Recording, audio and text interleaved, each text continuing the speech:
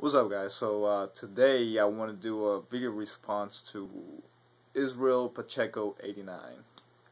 He made a video a couple of days ago called Fake YouTubers, where he basically talks about a couple of things.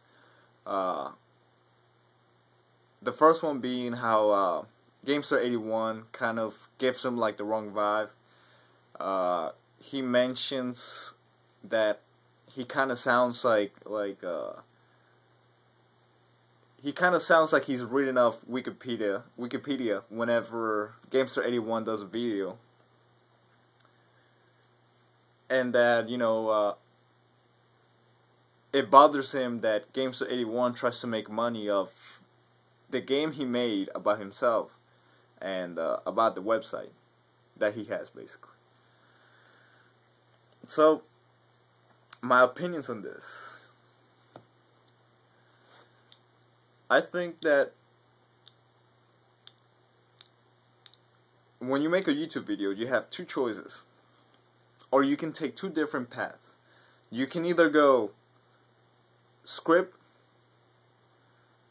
you basically write down everything you're going to say, you already know what you're going to say, and when you're on camera, you're basically reading off a checklist.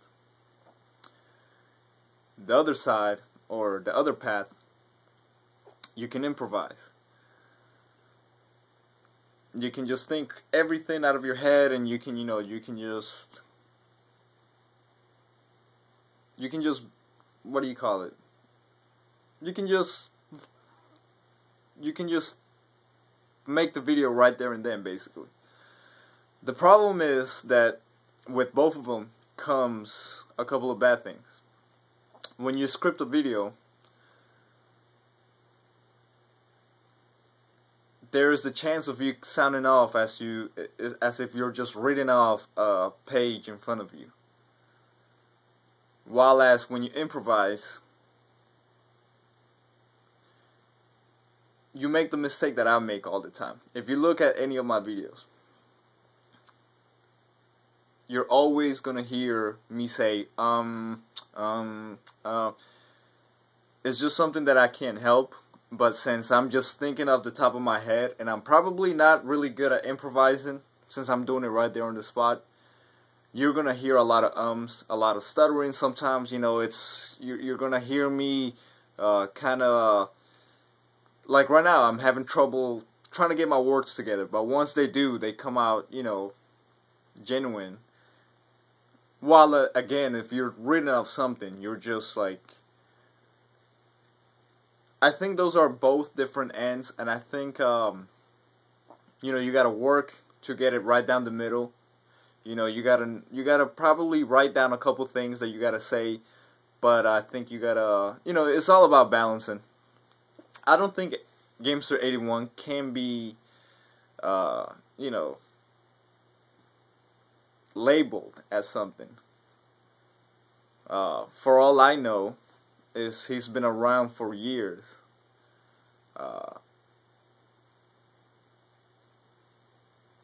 And from what I can see, is that he has like 5 different YouTube accounts, and I don't think somebody that is in it just for the money, or I think that somebody that is just for the what do you call it, for the subscribers.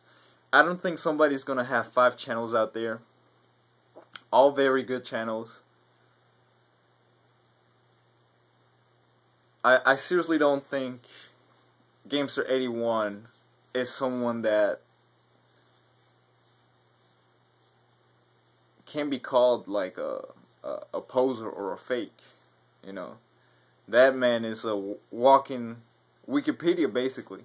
If you see any of the Game Chasers episodes, Billy and Jay, sometimes they call up Gamester 81 because they don't know of a certain item that Gamester 81, throws them a whole bunch of facts and tells them how much this stuff is and the history behind it and all of this stuff. So really, if the guy, was to be a fake, which is, labeling somebody, judging somebody just by their YouTube videos,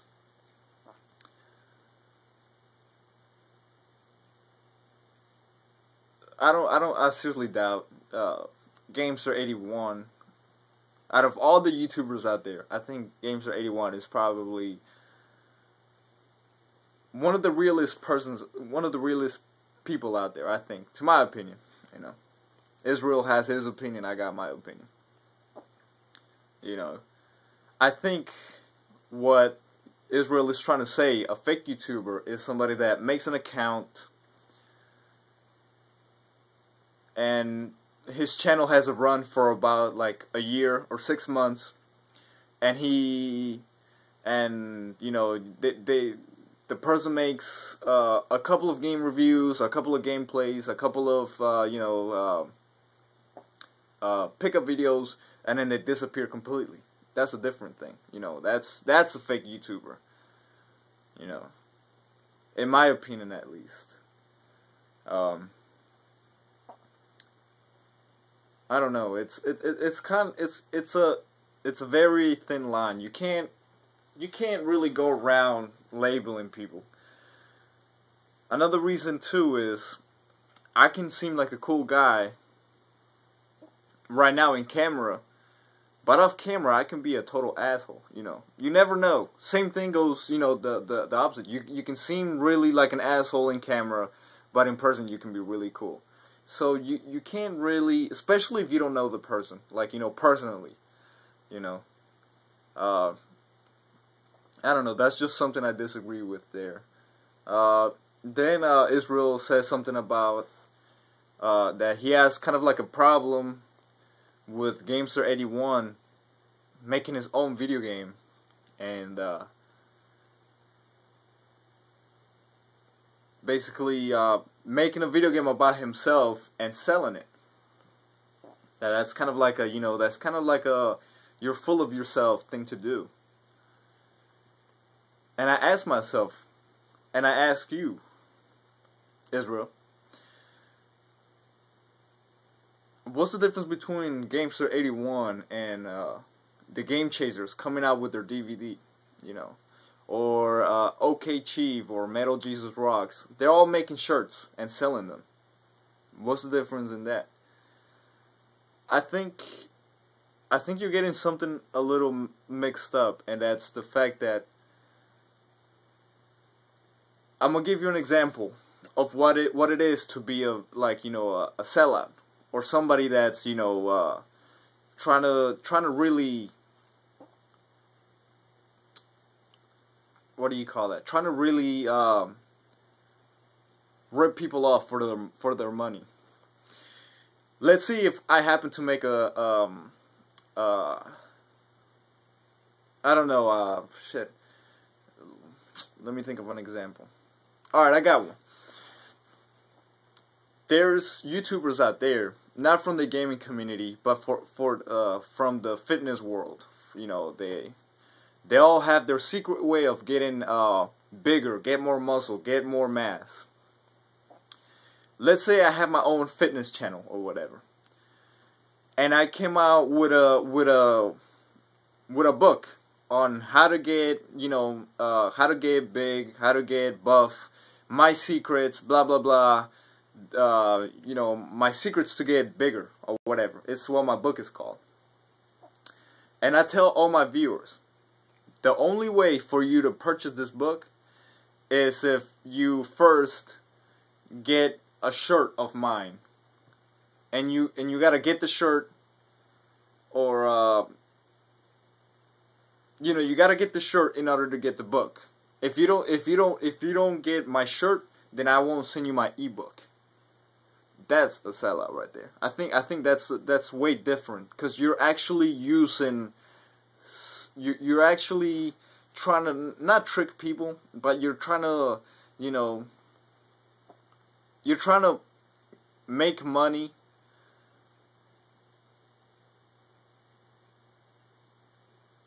while other YouTube channels are doing it for free. You feel me? It's like, you know, if I tell you the only way for you to get my book is if you buy my shirt. Send me a picture of yourself wearing my shirt, and I will send you a book. I think that's like a little shady. I think that's a, you know, that's kind of like a sellout. You know, if I put my own shirt out there or my own book about my life, Let's say I write a book about my life and I put it out there, and people are interested of knowing about my life, and the book costs $100, $200. You know, it's the person's choice if they want to buy it or not. I'm not sitting there saying, if you want to keep watching my videos, you have to buy my book. I think that's a little different than than what you mentioned. And I know a couple of YouTubers from the fitness community that I think really are sellouts, because other people are doing it for free. Other people really want to help, but these people are like, nah, you gotta, if you want to keep watching, you gotta pay for my stuff now. I think that's where I think monetizing your videos, I think everybody does that. You can only get so much money, and if you have a lot of viewers, why not? If you put in a lot of work into your stuff, especially with the whole editing part and like time consuming part, if you can get a little something back to help you keep making videos, it's all good, man. Like, I don't know. That's just my personal opinion. But I think definitely call them like, this person fake and this person real. You can't do that. It's like, you have to know the person more than that, more than a YouTube video. Moving on, I think another thing I want to talk about is I don't use my real name on my YouTube channel, as you can obviously see. But it's funny because it's kind of creepy thinking about it in a way, but I've actually had like 3 people that wanted to know my address, wanted to know my phone number, and I was like, damn, it's like I'm a man, and people are sitting there trying to like stalk me and shit. So I'm kind of glad I don't have my personal info. I think again that's a personal choice. If you wanna put your phone number and your address and your full name on your channel, it's whatever. But if you don't, I think that doesn't make you any less than like somebody that puts their real name on their channel. I heard somebody I saw something on someone's comment, I forgot where, that said, I have my name. I have my real name as my YouTube channel. I'm real because I have my real name or whatever. I'm like, really, dude? Like, you consider yourself real because you have your name as your YouTube channel? That's something I don't agree with. Like, like people got their own personal choices. This channel, Nintendo Collecting, check their channel out. This guy has probably the biggest collection of Nintendo stuff out there. He has like his whole room or basement or whatever is full of rows. He has like all the Nintendo Power magazines. He has all the NES games, all the Super Nintendo games, everything, posters, everything. This man has never shared his name or any. I think the only thing he says is that he's from Canada, and he's never shown his face on video. Does that make him fake for not showing his face or his name? It's just something to think about, before putting people in that category. Another thing he talks about is girls gaming, gaming girls. Some of them come off as attention-seeking people. Again, it's a thin line. I've seen a lot of girls who know a lot about video games. Probably even more than I do. And the thing with girls that are gamers is that it's a double-edged sword also. You have your... There's 2 things, or I don't even know how to explain it. It's a double-edged sword for them, because as a girl gamer, you can probably gain more subscribers easily, since you're a girl, and especially if you're pretty, you can get that many subscribers that fast. But then again, you're gonna be put into that category that you're probably just, you know, looking for attention, and you're doing this, you know, just so you can get out there. You know, it does bother me whenever I try to see, like, you know, not just girls, but like anybody that, you know, just has a channel out for example, for a lot of the dumpster diving channels. They have their channels out for like 2 months. They do like all these like hype, you know, like I'm gonna do big things and all this, and then like 2 months later they're gone. So it's like, you know, I don't know, like girl gamers, it does bother me whenever I see one that doesn't really know much about video games and she's out there with, you know, trying to show her body more than the actual game itself. But, you know, it's whatever, man. You can't. There's always going to be those types of people out there, whether they're girls or guys.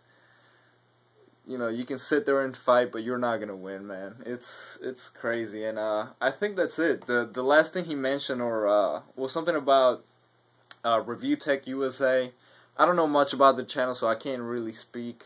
I'm gonna, you know, I'm not gonna give my opinion on something I don't know. So that's it. That's my those are my opinions. A couple of people wanted to know what my opinions on this video were, so there you go. That's it, guys.